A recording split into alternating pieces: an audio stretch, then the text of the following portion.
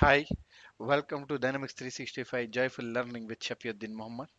Today we are going to discuss about how to enable and disable the buttons using jQuery in MS Power Apps portal.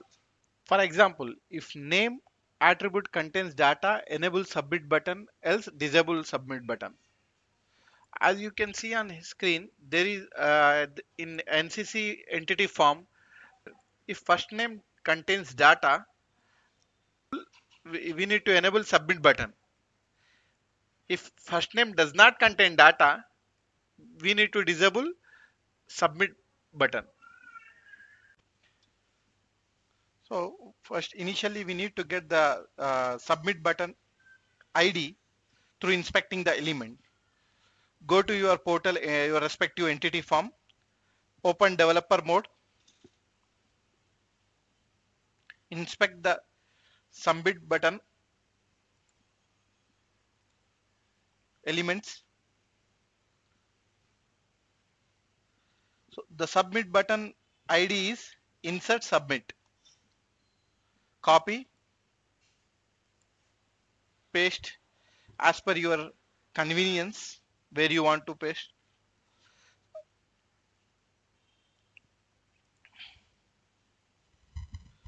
And we need schema name of name all first name also. So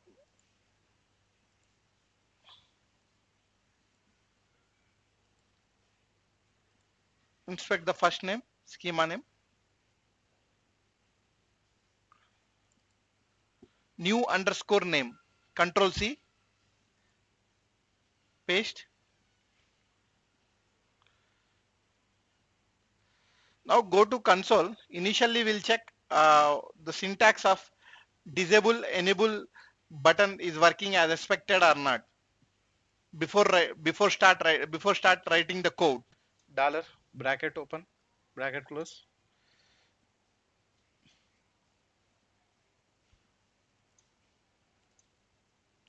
hash, place your enter your submit ID,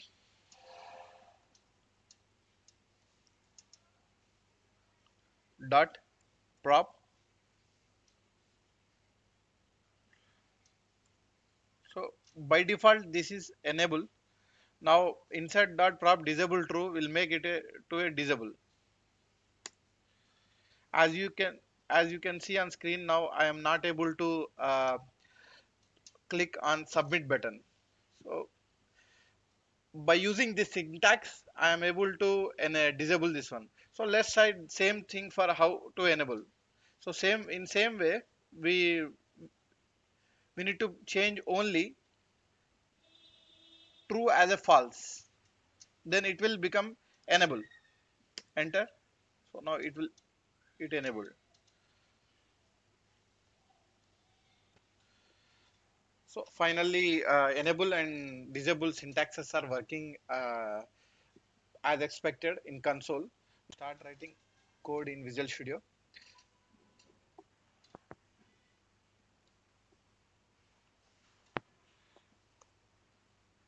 Dollar bracket open, document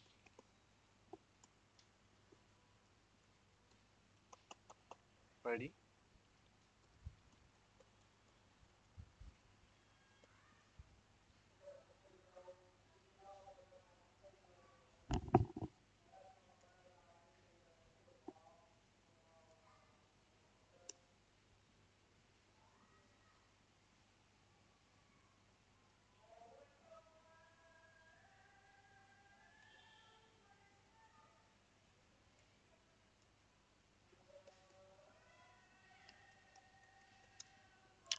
Function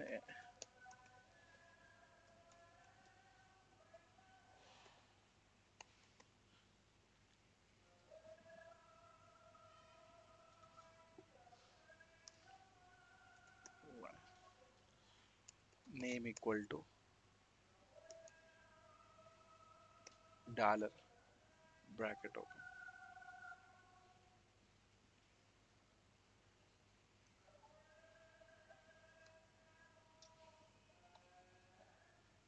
Declare the variable of name.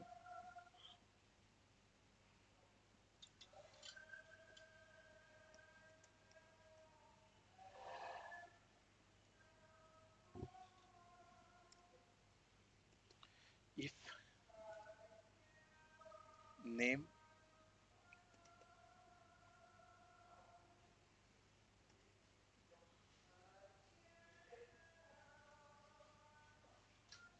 equal to null and name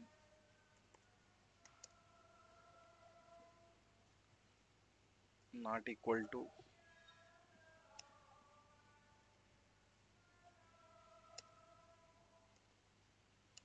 name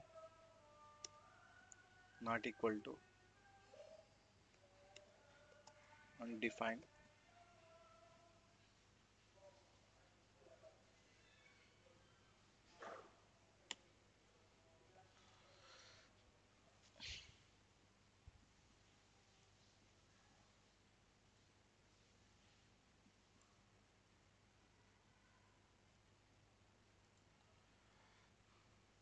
else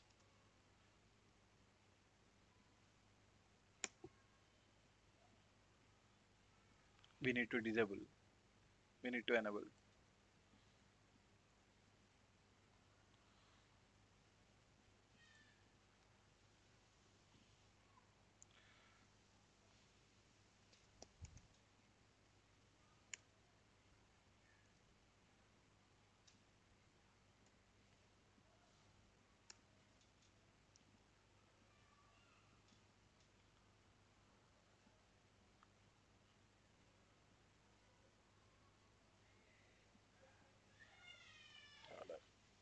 Bracket open.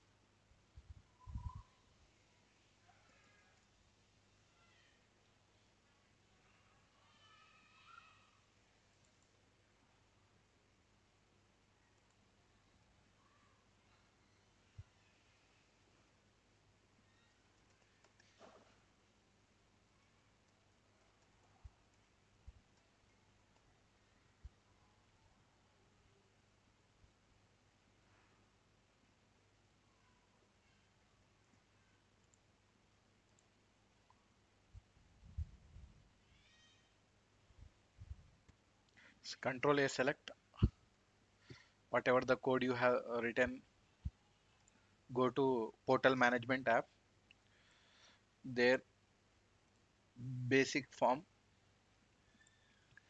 So in my case I have NCC administration basic form.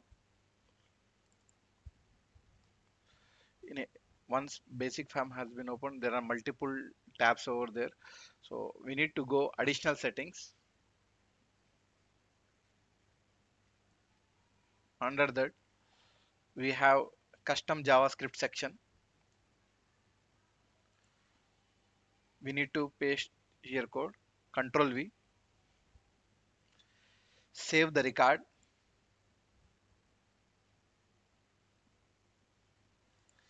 clear the portal cache,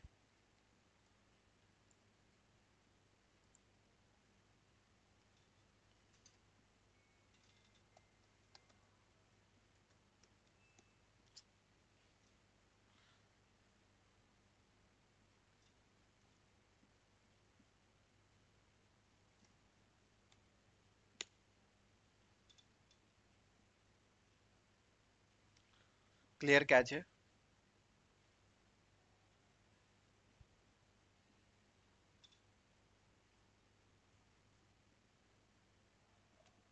Once cache has been clear, refresh your portal, control shift R.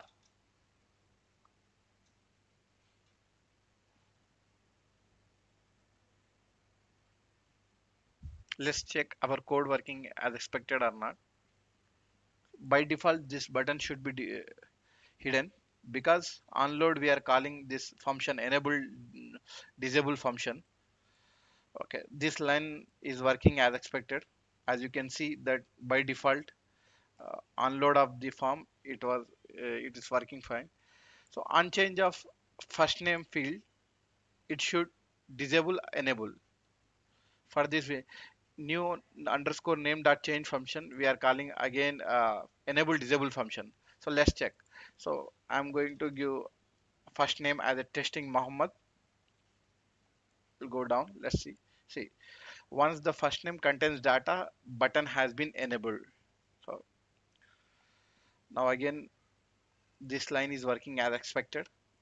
Again, we'll remove this testing Muhammad. Now we'll go and check submit button has been disabled. So our functionality has been working as expected.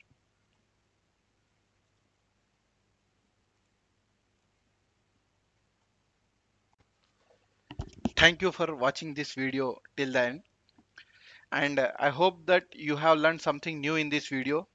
So please do not forget to like and subscribe and share the Dynamics 365 joyful learning video to all your friends and colleagues, those who are working in Dynamics 365 or those want to start their career with the Dynamics 365.